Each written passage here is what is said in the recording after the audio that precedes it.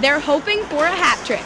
This year's seniors on the Boston College hockey team have won 2 NCAA championships. This year, they're hoping for a third.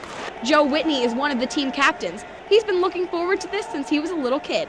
You know, at a young age, I wanted to play hockey. It was just something I enjoyed and had a passion for.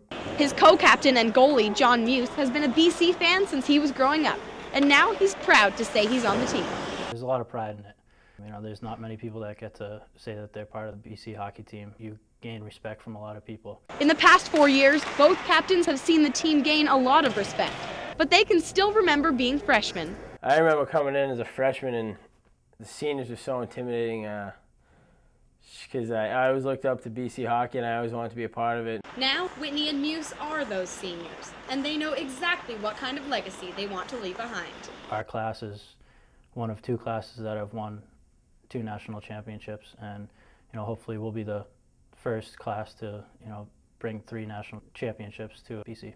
It's obviously a huge goal, and I don't think anyone's ever done it at BC, so that would be one thing. I want to be known as a winner. This BC team will lose 3 senior players after this season. At Boston College, I'm Cassidy Bretler.